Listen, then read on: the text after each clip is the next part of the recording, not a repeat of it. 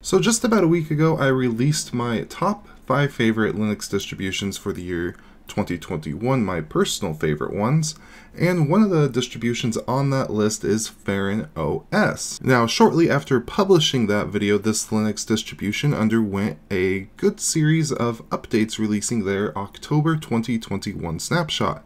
So in this video, what we're going to do is check out some of those improvements and do just a general review of the system. So right here, this is the Feren OS announcement for these updates, including all the improvements. One thing, if you're currently already running Feren OS, you may experience an issue with updating. I'll go ahead and link to an article that goes over how to easily fix that. And if we go ahead and scroll down here, we can see that there was some changes in the snapshot terminology, and then that's when we get into the actual changes. So let's go ahead and run through these real quick. First, the one thing that you may notice is there are going to be some new wallpapers. So if I go over here to configure desktop and wallpaper, you can see that there are going to be some absolutely beautiful wallpapers, and there may be some that you had before that have gotten removed, but overall this is looking really good. Personally, I like this sheets one right here. So if I go ahead and apply that, that's what we get. It's beautiful, but I'm actually going to keep it on this mountain one right here. So let's apply that. Now, another thing you're going to notice when you first boot into the system is there is a new splash screen that looks pretty good, and they also have a new lock screen. As soon as we log in and we see there's a really nice Feren OS splash screen, we're going to go ahead, go over to our start menu and click this little key to go ahead and lock it. And for this actual lock screen, it's going to go ahead and show you the time and date. And if I go ahead and start interacting with it, you can see it looks kind of similar to that splash screen. We have our name, our profile picture, we can input our password, very beautiful background. If we look over here, we have our time and day up here, as well as a link to our virtual keyboard. So let's go ahead and jump on in. And I will note with that lock screen, this is KDE Plasma. There's nothing locked or no attempts to try to hide any of the system settings. So anything you see here is customizable. And if you do actually have media playing on your system, you will be able to actually control that media through the lock screen. Now, another big change within this snapshot of Feren OS has been within the Firefox configuration. And one thing you may notice if you go into this system, we don't have Firefox and we have Vivality. Now, you can form your own opinions whether or not if you like Vivality or not, but the Feren OS developer made it very easy to go ahead and switch and pick your various web browsers. Right here we have the web browser manager where you could get anything from Vivality, Firefox, Brave, Falcon. A lot of the more popular Linux web browsers are here, so let's go ahead and install Firefox. And installing it through here, you're going to go ahead and get that new Feren config. So we're going to go ahead and hit yes here, type in our password. And right here we can see Firefox has been successfully installed. If we go ahead and hit OK. So now that it's installed, let's go ahead, go over to our start menu, go over to Firefox, wait for it to go ahead and boot up here, and here is Firefox with that Feren OS configuration. The first thing you're going to immediately notice is the title bar and all that is squished down a little bit so it's more compact, giving you more screen real estate to work with in your web browser. And this configuration is really nice because it really slims down on some of the garbage that kind of comes with Firefox. So you see under these icons here, there's none of those stories or ads or anything. If you look up here, the little pocket web extension is disabled by default. And then probably the most important thing is all the telemetry has been disabled, so Firefox isn't going to really phone home,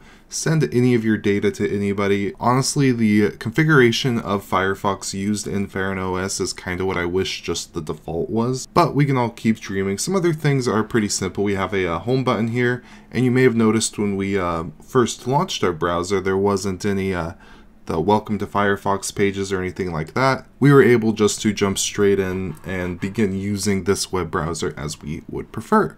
So Firefox has changed, and out of any of the default configurations, I'm really enjoying that. I will note if you're upgrading, that profile is only available to people who install it fresh, because otherwise if they forced that, it would overwrite your personal user configurations and probably create a hassle for you. But one thing I'm really looking forward to is in the next version of Feren OS, or the next snapshot, there's going to be the Feren store, and supposedly you're going to be able to go ahead and get that Firefox configuration through the store after the fact, so that's something that's pretty cool. Also, if you want it, you could just get rid of Firefox and reinstall it through that Feren web browser manager. So now with those main updates out of the way, let's go ahead and just kind of check out this distribution if you've never seen it before.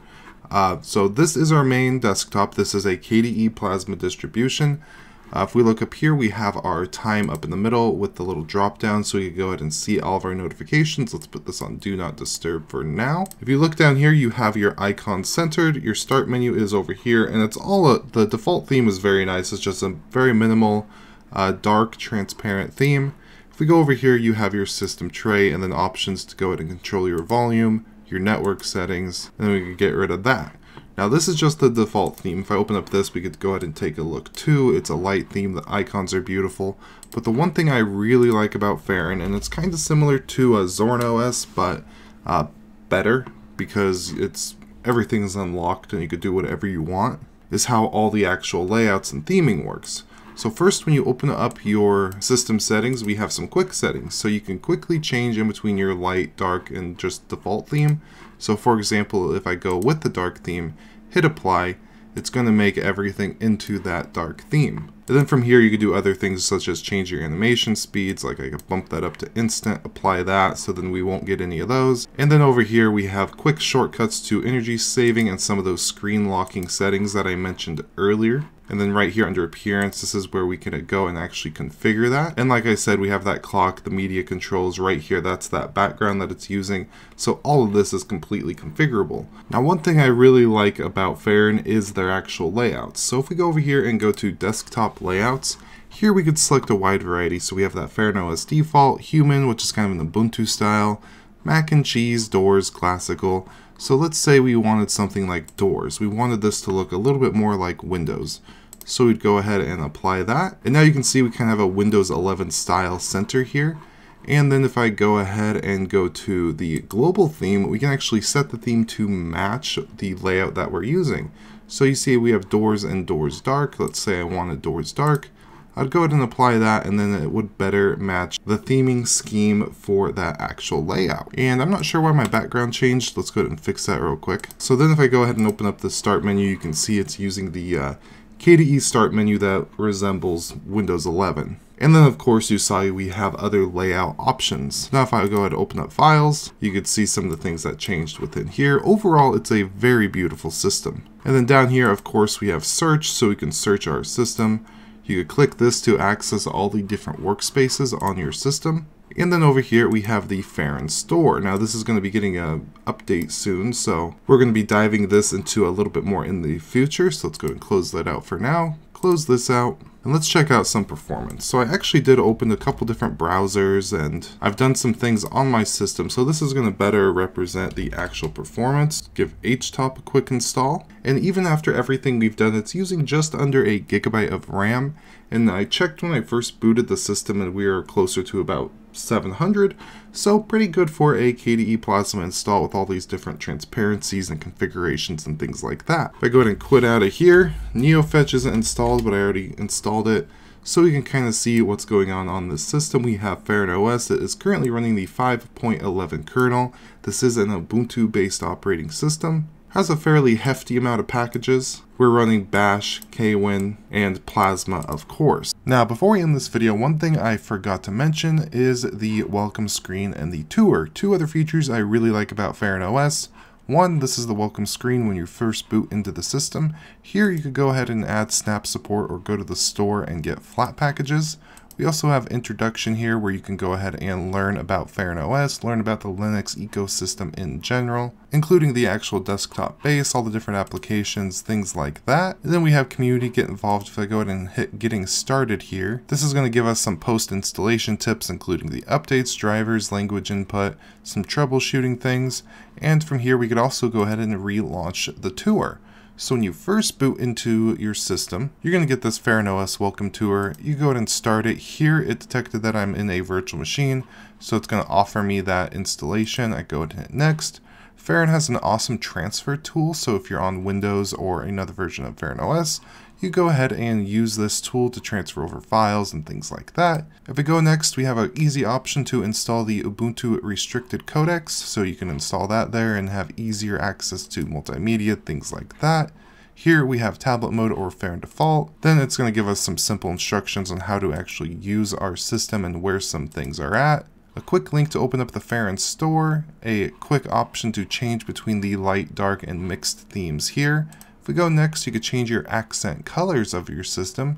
And then next again, it's going to offer you to get KDE Connect to go ahead and link your phone to this system.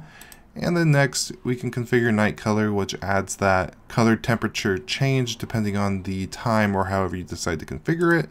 And then all done. So overall, I enjoy Feren OS. If I want to use an Ubuntu-based KDE Plasma Desktop, and I mean, there's a lot of them. You could go with a KDE Neon, you could go with Kubuntu, you could go with Feren. There's a lot of them. Out of all of them, I honestly prefer Feren OS just because it's still completely unlocked. There's nothing hidden from you, but there's also those easy layouts and configuration options. It's not as intuitive and easy to change and easy to understand for somebody who's like completely brand new as something like Zorn. But if you have any experience with Linux and you want to be in that Ubuntu KDE Plasma environment, I definitely recommend Feren OS. With all that, I would like to thank our YouTube members and Patreon supporters. We have Mitchell Valentino, Sledgehammer, a new executive level producer. Thank you so much for your support. And we have Kyle, Phil Mack, Timo Anthony, and Chris Curtis. So thank you all, and thank you to all the other Techie and Techie Plus members for supporting the channel. And big thank you to Dominic for spending the time and effort to create such an awesome Linux distribution. With all that said, links to everything we discussed will be down in the description, including the download link for Feren OS. So with all that said, I do hope you have an absolutely beautiful day, and goodbye.